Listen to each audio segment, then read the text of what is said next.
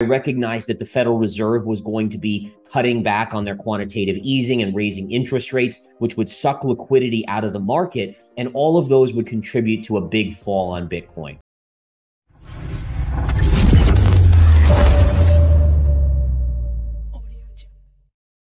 Yeah, so there were a lot of things, a lot of red flags going up. And in general, what you'll notice in cycles, in market cycles, is that when we have a major move like we did in Bitcoin, there's a tendency for it to go back and retest the previous cycle high. So that's where I got the 20,000 from, is that was the 2017 high. So it made sense that if we had a collapse, we would go revisit that level. Now, in terms of the psychology of investors, what I was seeing in October of 2021 into November is that we saw a lot of irrational exuberance, much like the dot-com bubble in the late 90s, where these penny stocks were going from a penny to 3 pennies to 10 cents to $1 to $5. And it was much the same with Dogecoin, Shiba Inu, and some of these other coins out there. So a lot of the similarities were going on. In addition, what we saw was a classic double top in Bitcoin. And so while everyone else was saying, oh, this is going to be the next rip,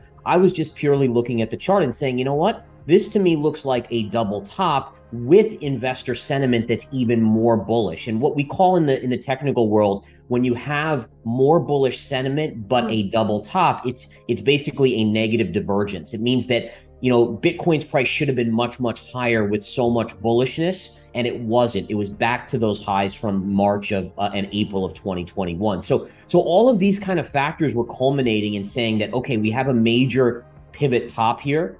And then the question was, what type of pullback would we see? I recognized that the Federal Reserve was going to be cutting back on their quantitative easing and raising interest rates, which would suck liquidity out of the market. And all of those would contribute to a big fall on Bitcoin. I'm in agreement that we haven't reached the bottom in Bitcoin yet. It doesn't mean we're not going to get bounces. And I think sentiment is somewhat on the bearish side right now. So we may have a short-term bounce coming in Bitcoin, but I don't think the bear cycle is over for a couple of reasons. Number one, you have the stock market that I don't think has bottomed. The US is kind of moving towards a recession. We know there's generally a global recession on the horizon as well. So all of these things will take money away from people that would normally maybe invest some in Bitcoin. So you have those metrics going on. In addition, past cycles, Bitcoin's always corrected 80 to 85%. We've only dropped about 70 to 75%. So you would think that there'd be a little bit more downside. And in addition, I don't think we've seen a full washout. One of the comparisons I drew before with the dot-com era in the late 90s and early 2000s, you really saw this nasty washout. And we really haven't seen that. You've seen some projects go bankrupt. We know Celsius and a few other things, but you haven't seen a real major washout yet where you've demolished and a lot of coins have gone to zero. And so I think you still have to see that full washout, which is actually very, very healthy for the market. It's what you want to see if you're a long-term believer in Bitcoin like myself.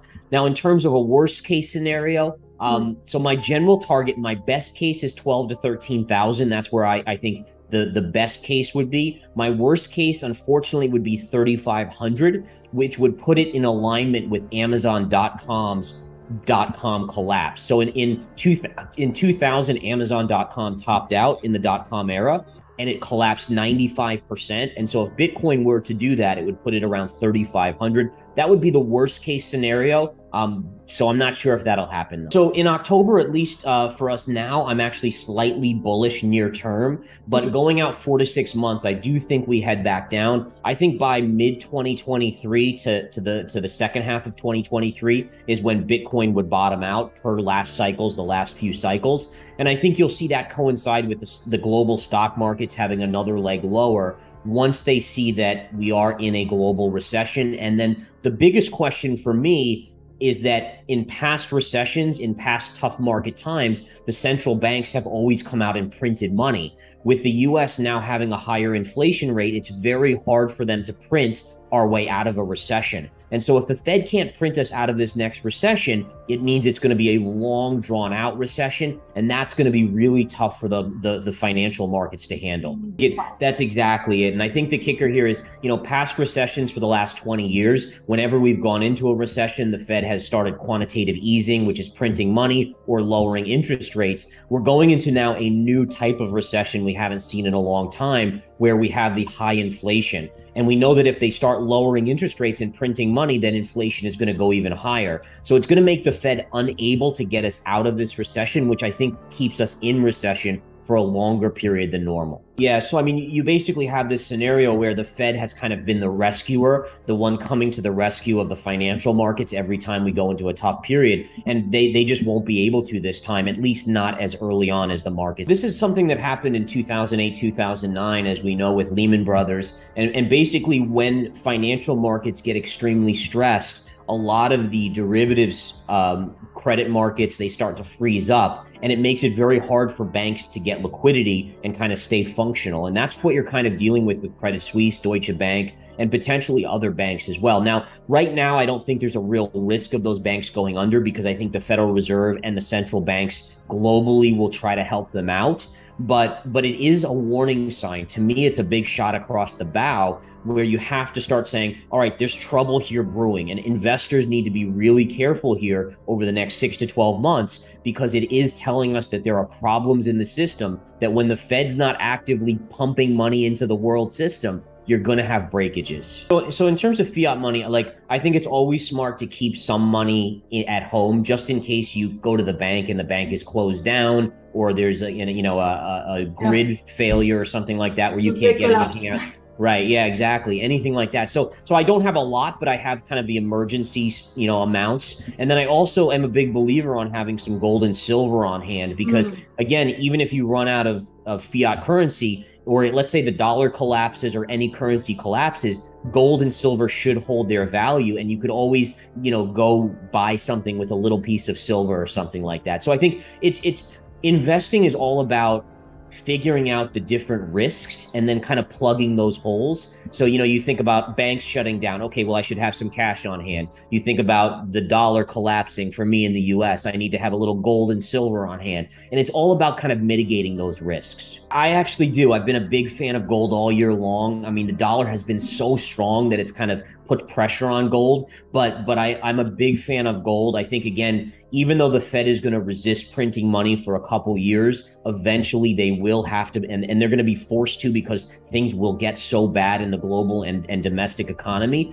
And so the gold price is going to be one of the key values that I think will hold your value, whether you're in, any currency, frankly. I also think that eventually Bitcoin becomes a screaming buy. Once it bottoms out, I do think it has a pivot, and that will absolutely, be a storage of safety for you as well. And that's a great question. And number one, you're right. I mean, this is a lot of kind of sobering talk that we're doing here, but I want to remind everyone that from these type of events, the best opportunities arise. Yeah. And so, people make more money by buying things in a bear market, and then the rebound afterwards is tremendous. And so I actually say to myself, when we go through tough times, I always look at it in a positive light of saying, okay, this is going to give me a great opportunity to buy gold, buy stocks, buy Bitcoin at the right levels. And so going to that, yeah, with Bitcoin, what I would recommend, and you're right, I have no idea where the actual bottom will be. All I can do is look at the charts and let them guide me. So I think when you're below 20, you basically start inching in with very little amounts, and you just dollar cost average all the way down. So for instance, what I like to do is I divide the amount of money that I want to invest in Bitcoin. Let's say I have $100,000, and I would divide it into 5 segments of $20,000. And what I would do is, let's say at 18, put 20,000 in, and then at 15, another 20, and then at 12, another 20. And the idea is that you don't know if it's going to bottom at 15, at 10, or 12, but by just kind of throwing the money at equal installments on the way down, you're going to guarantee that your average price will be relatively good for the next bull run.